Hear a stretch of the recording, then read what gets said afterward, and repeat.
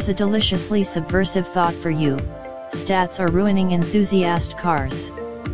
We use them to rank the latest models, critique them, and deify them. Sometimes the numbers happen to align with a bunch of intangibles, and the car becomes transcendent, like the Ferrari 458 Speciale, a very special thing indeed. There are cars with great numbers and very little charisma.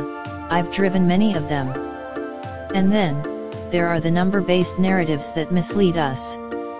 For example, the hoopla around the Mazda MX-5's horsepower, or the continuing lack of a Toyobaru with a turbo, frustrating crosstalk about purist platforms better understood on track than on paper. The 2017 Aston Martin V12 Vantage S is flawed, old, and weak, so say the insidious numbers. A mechanical watch doesn't keep time as well as a quartz one, the numbers say. A tube amplifier produces an inferior sound, the numbers say.